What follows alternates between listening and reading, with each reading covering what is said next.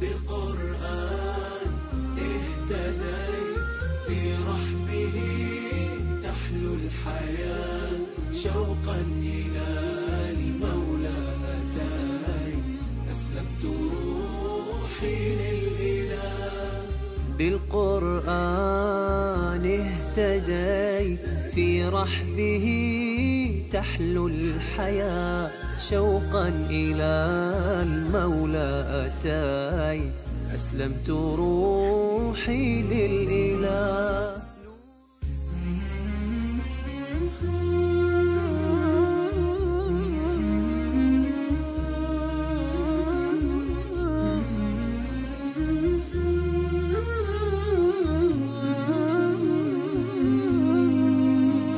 Assalamu alaikum, my name's Hamza Loss, previously known as Darren Myatt.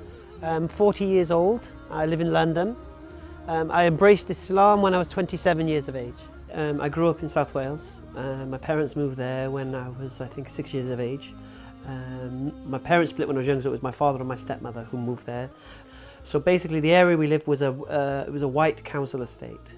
And basically it's just a matter of surviving there. The strongest survivor, the weak get eaten up, yeah. So I ended up, not in a gang as such, but I was a bit of a football hooligan. I used to travel to watch football matches and fight the rival fans and things like that. And then the gang that we were part of did that. We'd go stealing in shops here and there and things like that. So I wasn't the greatest role model for society. And then that was basically my life. I would go watching football, fighting, stealing, and work at McDonald's.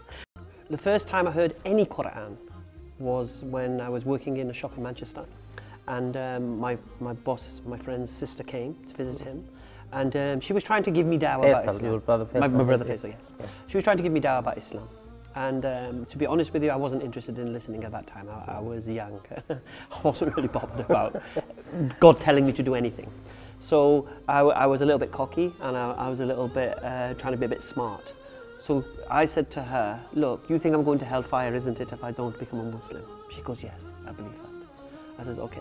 So, well, so what? I says, when you go to fire and, you know, your skin burns, it becomes numb, it becomes desensitized, and you don't feel the pain. So I'll taste the fire once, and then finished. And she says, but Allah says, when your skin has burned and you think it can burn no more, we will give you a new skin to burn again. So when I started to read, and I read the book by Yusuf al-Qaradawi, Halal al-Haram, then I started to realize how practical Islam is and how it applies to the 21st century like nothing else does. So it was after reading that I knew that Islam was a practical, beautiful way to live your life.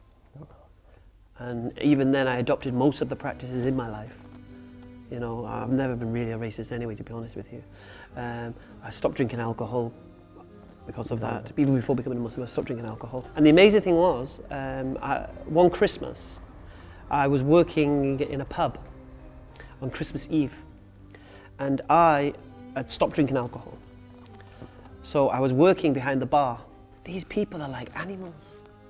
I'm not joking, they're animals. And that was one experience. I said, SubhanAllah, alhamdulillah, I stopped drinking alcohol. Islam doesn't teach us, Islam says you kill one human, humans like killing all of humanity, and all of these teachings can't kill civilians, even in jihad, even in war. There's conditions of civilians and trees and this and that, and people working in the fields. There's so much conditions. I mean, to fly a plane into a load of civilians, for me, it didn't match this description. And they said, are you a Muslim?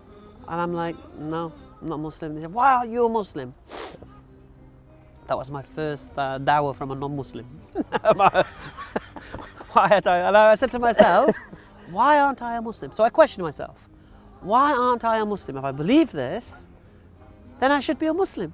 It was only later when I was convinced the Quran was the word of Allah that I seen that verse in there that I would think, oh, subhanallah. Back then she wasn't just giving me her words, she was giving me Allah's words. Because the main reason I embraced Islam, and this is the main reason, this is the honest reason, I didn't want to burn. Once I became convinced, once I had yaqeen for the nar, for the fire, subhanallah, I want to escape that fire. What do I have to do? What do I have to do? Subhanallah. And that's when I decided to go down to my friends again in London, surprise him. And that was basically it, really.